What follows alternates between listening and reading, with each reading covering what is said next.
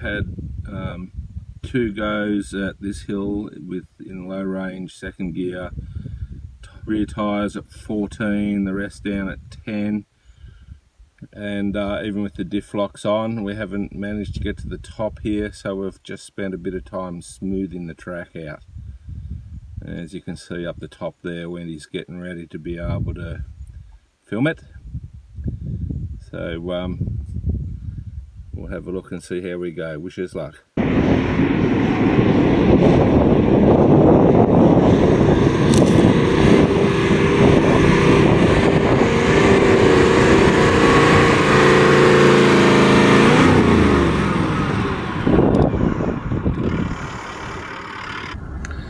Okay, here's go number 3.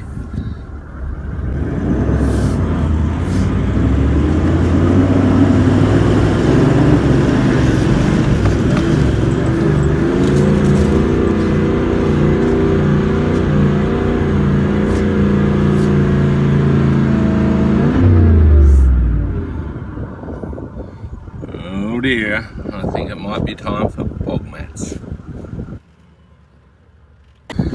So close yet, so far.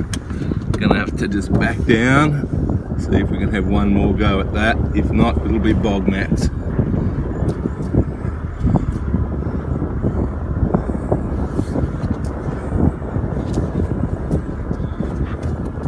Straighten up.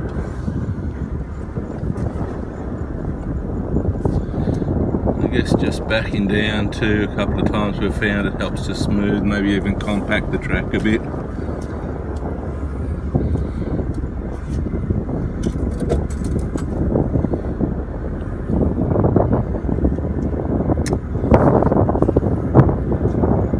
I don't really want to be letting the tyres down much more than what they are. As it is, the walls are very vulnerable. Okay.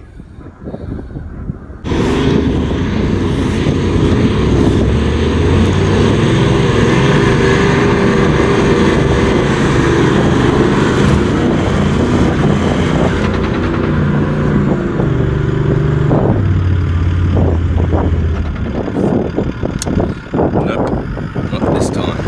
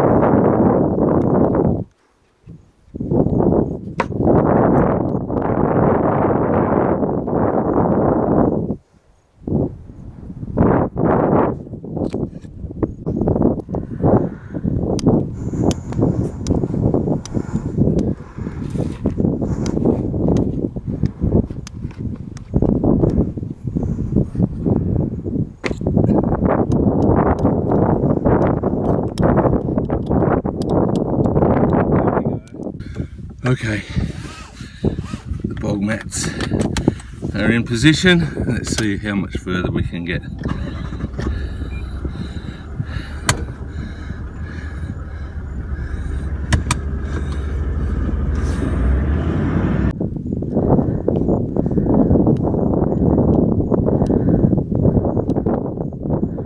The max tracks, let's see how we go. Not much to go.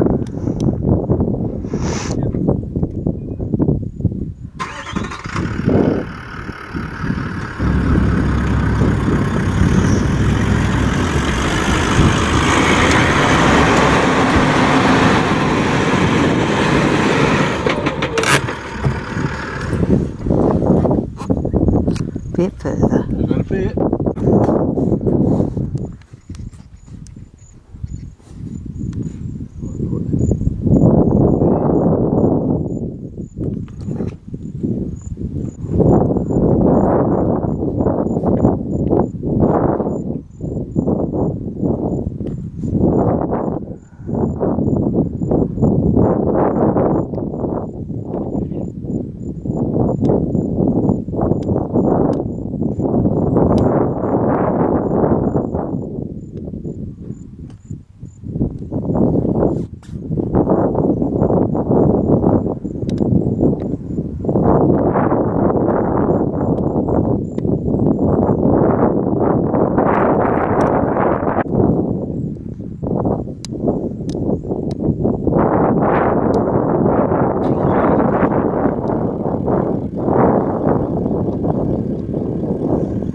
Okay, take 2 with the bog mats.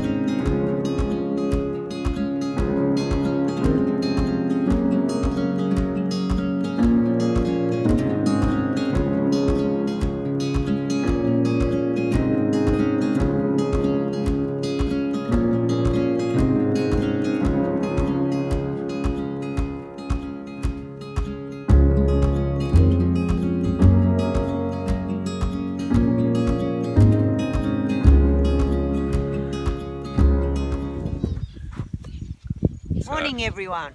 Michael and Wendy from Ultimate Campers, and here we are where we were 5 weeks ago at Camp 16 on the Madigan Line, Hay River track, and Wendy's just signed the book for us again. And we're about to, instead of like last time we did the Hay River track where we're heading north, so we've just come off the Madigan Line at Camp 15. We've travelled down here to Camp 16 and we're about to head due east, that direction. So I got to tell you, we're really pleased to be on a track that lets you go faster than 10 kilometres per hour. The whoop-de-doos on the Madigan Line have been pretty trying on the old patience, haven't they? Yep. But nonetheless, being able to do 20 kilometres or even 30 kilometres per hour on occasion is an absolute luxury compared to that. We'll see. Oh, I've got to say the car and camper have performed beautifully. As we'd expect. As we'd expect. But how about the good driving? Oh, yay! And the navigations, we haven't been lost for Couple at least days. 2 days. So we're not doing too bad there either. But we're still not in Birdsville. So let's see how we go for the next night or 2 out. Yep. Today is day 4 for us, so we've had 3 nights out. We reckon we could probably get to Birdsville in the dark tonight, but I think we'll still be camping in our last desert camp tonight, somewhere around 18 or 19 or something. We'll see how the track goes.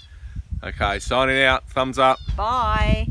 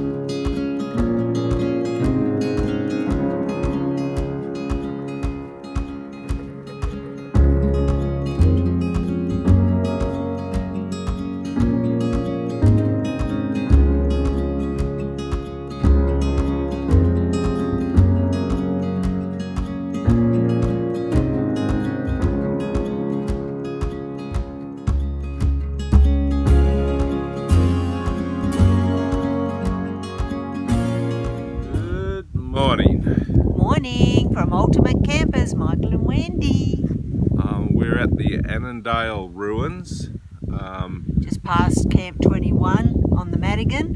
Yeah, and a pretty sad story goes with this place.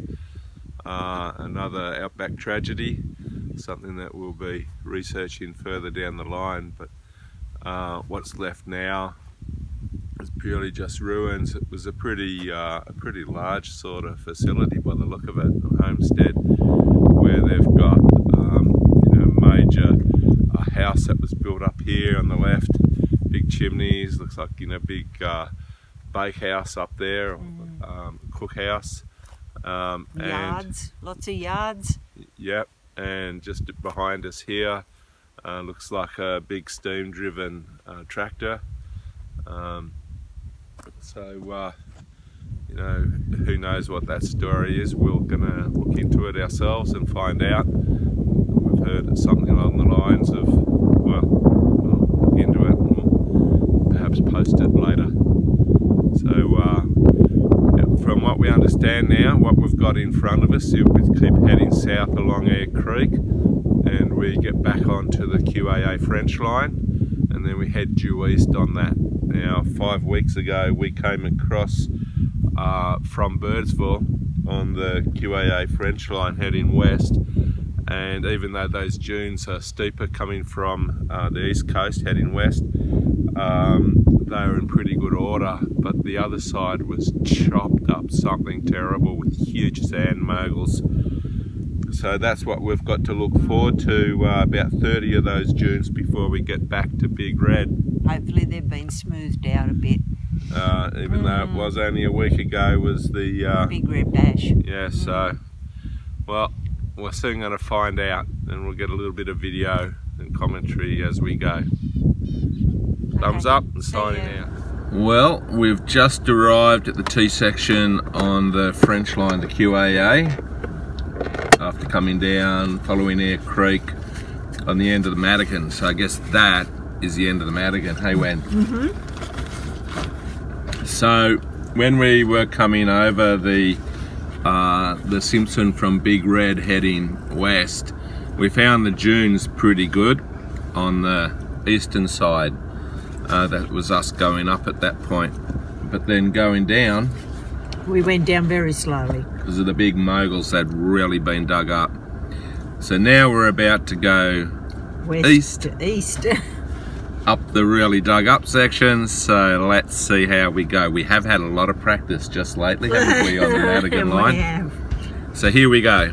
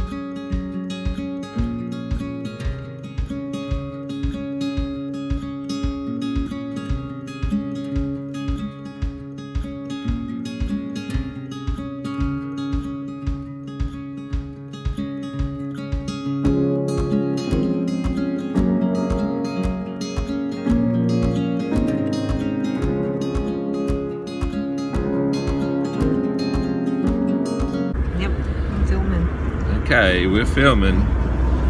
So what we've found so far is that most of these dunes, they might be a bit longer and they might be dug up with a fair few moguls, but the sand is a lot firmer, so it's quite easy to travel up just second gear low range without knocking gear around.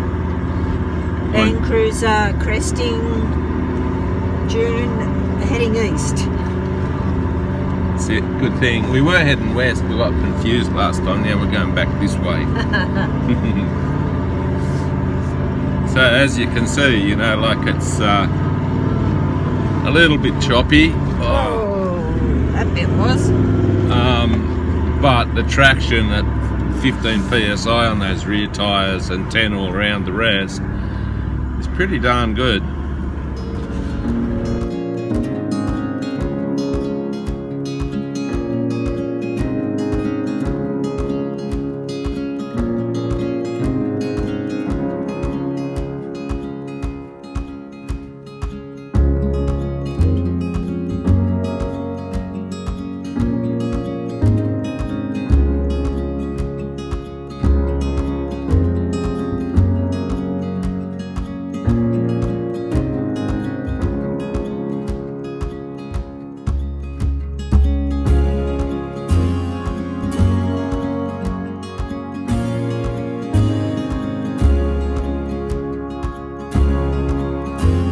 Just approaching Big Red, and we're going to take the track on the right. Pretty interesting in that about 5 weeks ago this is where we started our off-road trip, and now Big Red's where we're going to be finishing it.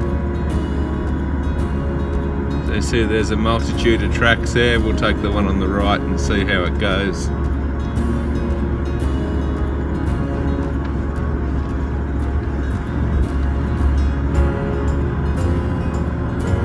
We've got 1, 2, 3, 4.5, 5, 6, 7 tracks up there. Yes, quite a few. There it is, isn't there? Yep.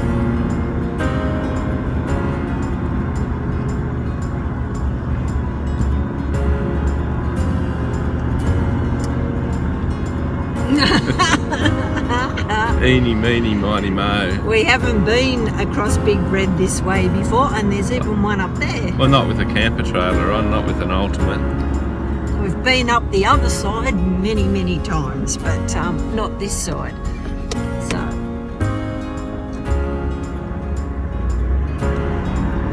So let's see if we can just waddle up there. You've got the front camera.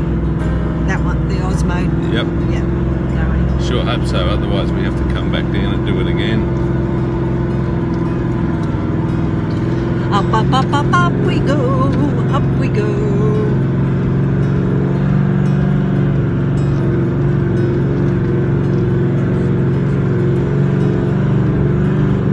All seems pretty firm so far. Zoom, zoom, zoom. Looking good. Up this next bit. Oh, there's the motorbike. Well, there you go.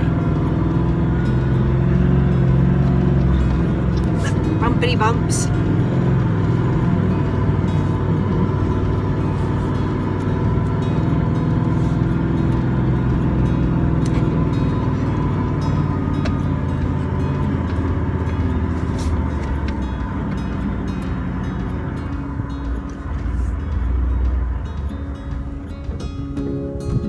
Actually, I should probably park this over there where the rest of the vehicles are.